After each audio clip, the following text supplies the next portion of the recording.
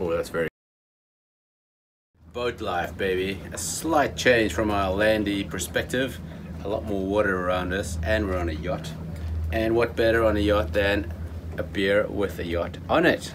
So let's have a quick look at this. This is Porquerolles, once again, Toulon area here.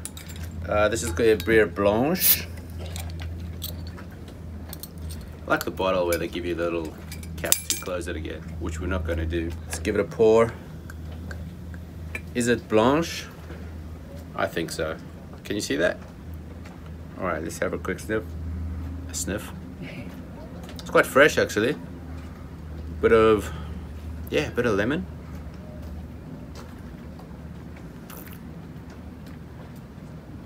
Oh, that's very good.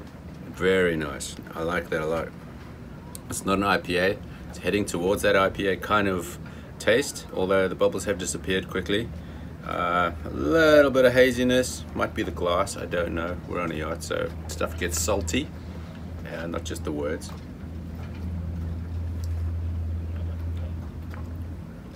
That's really good. I like that a lot. There's like a little bit of lemon in there somehow, for some reason. If you have a Corona, got the lemon in there. After about 4 or 5 sips of the Corona, you get that lemon coming through. This one does it straight away. So Porquerolles, south of France, bit of a boating vibe.